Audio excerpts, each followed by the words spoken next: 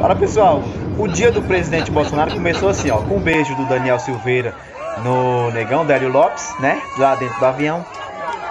Despacharam, foram pro Rio de Janeiro, onde participaram ali dessa cerimônia que vocês estão vendo aí ao lado, ali com a Marinha do Brasil, formação do pessoal ali, e muito bem recebido o presidente Bolsonaro, né?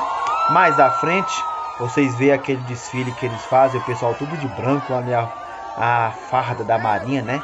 Uniforme muito bonito e simples, um dia como outro qualquer na vida do presidente Bolsonaro.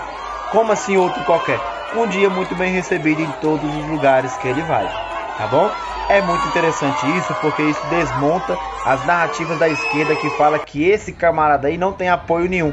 E que inclusive ele está perdendo porque diz que Lula tem 48%, ele tem 37%. É engraçado que essas datafolhas eles não conseguem passar em todos os lugares não, porque se ele não tem apoio da população, quem é que vai ter?